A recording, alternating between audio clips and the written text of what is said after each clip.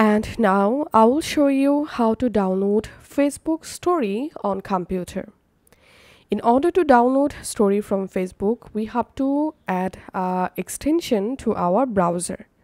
So open your browser and open your browser extension store or web store.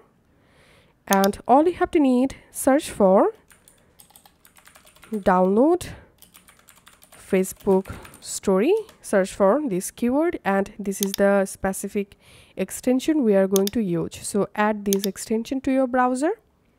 Now click on this extension icon and pin the Story Saver extension, and here we can see it's add date. Now go back to your Facebook and open Story.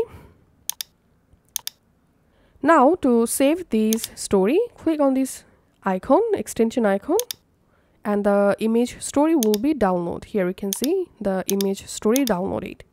And now to download a video story, let's open a video story first of all. And here is a video story. To download the video story, do the same thing, click on this extension icon.